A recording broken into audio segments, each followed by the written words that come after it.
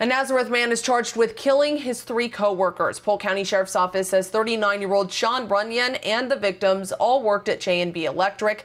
They were staying in Florida in a rental home while doing contract work for Public's headquarters.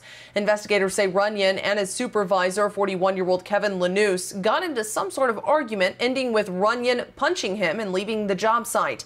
His co-workers at that time thought he was driving back to Pennsylvania, but he later told deputies he instead drove to Georgia, purchased a crossbow, and was planning to use it to kill his co-workers.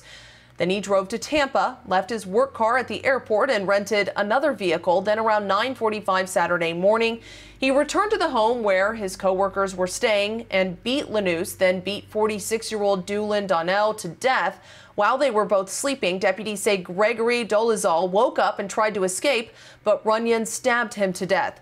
Runyon was arrested at the Lake Wales Medical Center and is being held in the Polk County Jail without bond.